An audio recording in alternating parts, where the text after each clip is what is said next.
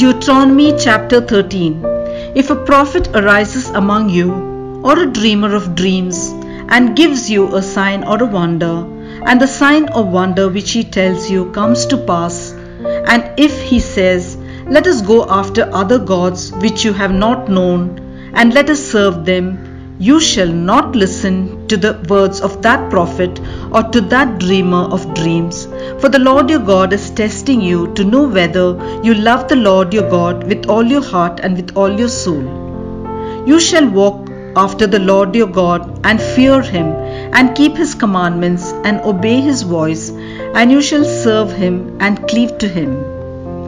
But that prophet or that dreamer of dreams shall be put to death, because he has taught rebellion against the Lord your God, who brought you out of the land of Egypt and redeemed you out of the house of bondage, to make you live the way in which the Lord your God commanded you to walk.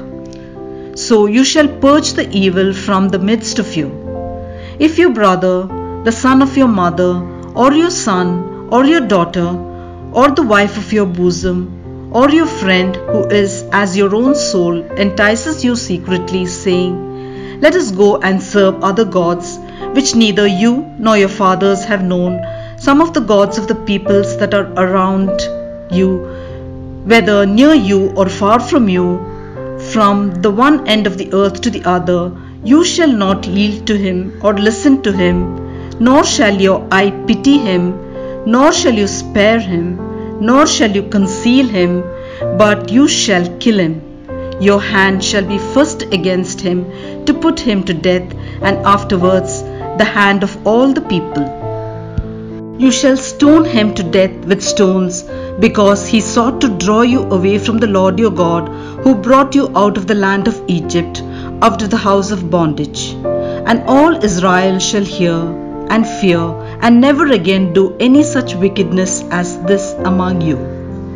If you hear in one of your cities, which the Lord your God gives you to dwell there, that certain base fellows have gone out among you, and have drawn away the inhabitants of the city, saying, "Let us go and serve other gods which you have not known," then you shall inquire and make search and ask diligently, and behold, if it be true and certain that such an abominable thing has been done among you, you shall surely put the inhabitants of that city to the sword, destroying it utterly, all who are in it and its cattle, with the edge of your sword.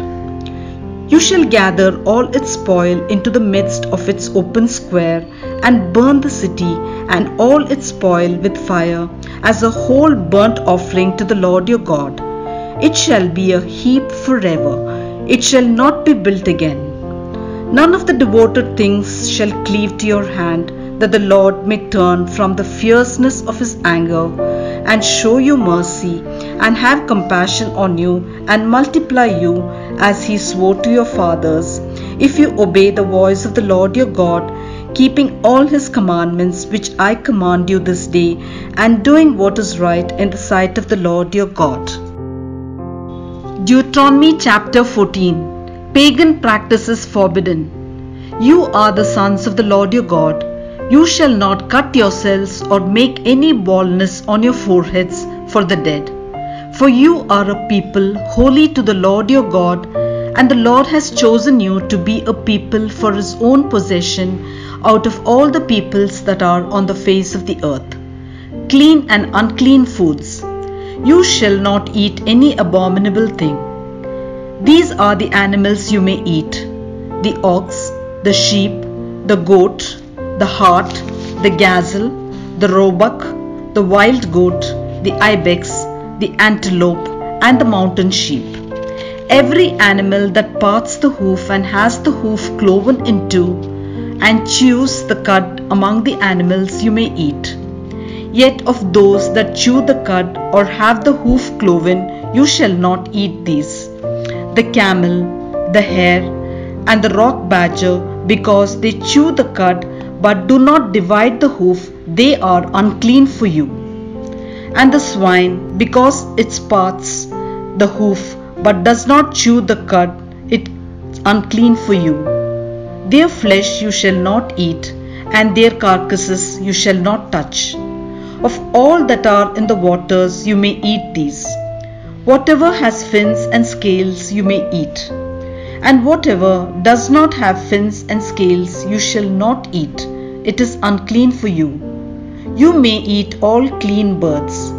But these are the ones you shall not eat: the eagle, the vulture, the osprey, the buzzard, the kite after their kinds, every raven of its kind, the ostrich, the nighthawk, the seagull, the hawk after their kinds, and the little owl and the great owl, the water hen and the pelican, the carrion vulture, the cormorant, the stork, the heron after their kinds, the hoopoe, the bat, and all winged insects are unclean for you.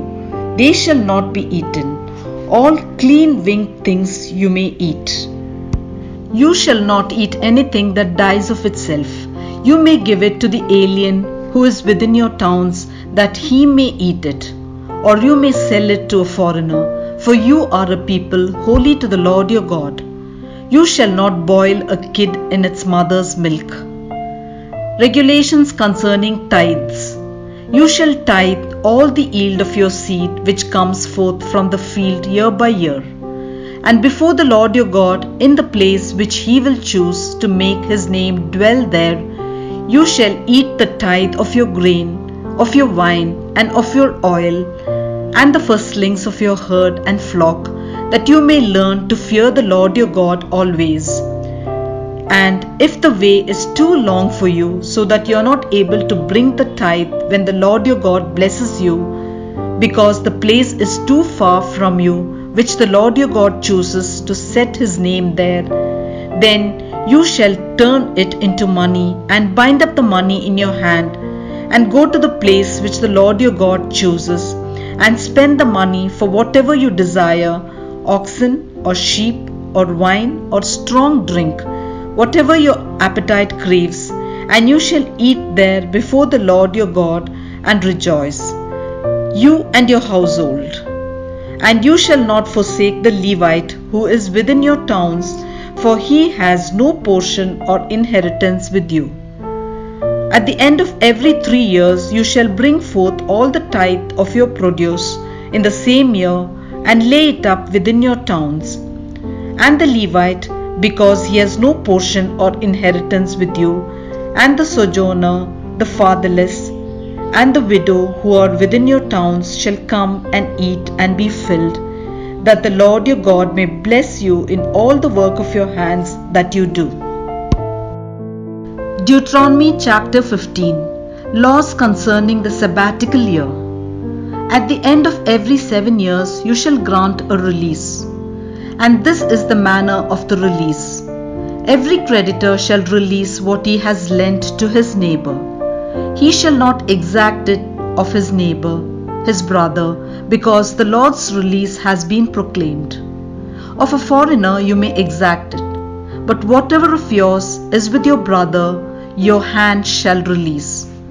But there will be no poor among you, for the Lord will bless you in the land which the Lord your God gives you for an inheritance to possess, if only you will obey the voice of the Lord your God, being careful to do all this commandment which I command you this day. For the Lord your God will bless you as he promised you, and you shall lend it to many nations, but you shall not borrow. And you shall rule over many nations, but they shall not rule over you. If there is among you a poor man, one of your brethren, in any of your towns within your land, which the Lord your God gives you, you shall not harden your heart or shut your hand against your poor brother, but you shall open your hand to him and lend him sufficient for his need, whatever it may be. Take heed lest there be a base thought in your heart, and you say, the 7th year, the year of release is near, and your eye be hostile to your poor brother, and you give him nothing, and he cried to the Lord against you, and it be a sin in you.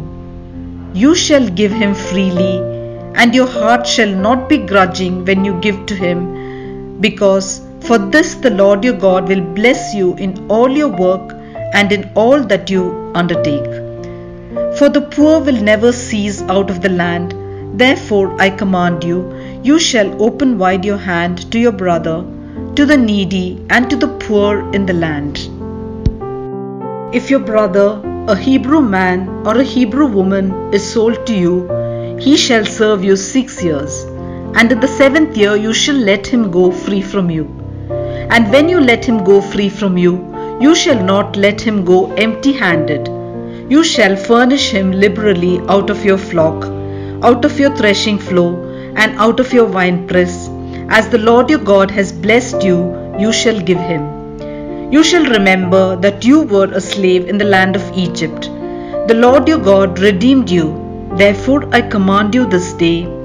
But if he says to you, I will not go out from you, because he loves you and your household, since he fares well with you, then you shall take an awl and thrust it through his ear into the door, and he shall be your bondman forever, and your bondwoman you shall do likewise. It shall not seem hard to you when you let him go free from you, for at half the cost of a hired servant he has served you 6 years. So the Lord your God will bless you in all that you do. The firstborn of livestock. All the firstling males that are born of your herd and flock you shall consecrate to the Lord your God. You shall do no work with the firstling of your herd, nor shear the firstling of your flock. You shall eat it, you and your household, before the Lord your God, year by year, at the place which the Lord will choose.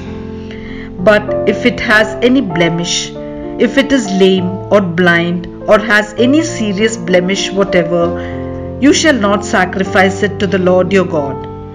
You shall eat it within your towns. The unclean and the clean alike may eat it, as though it were a gazelle or a hart. Only you shall not eat its blood. You shall pour it out on the ground like water.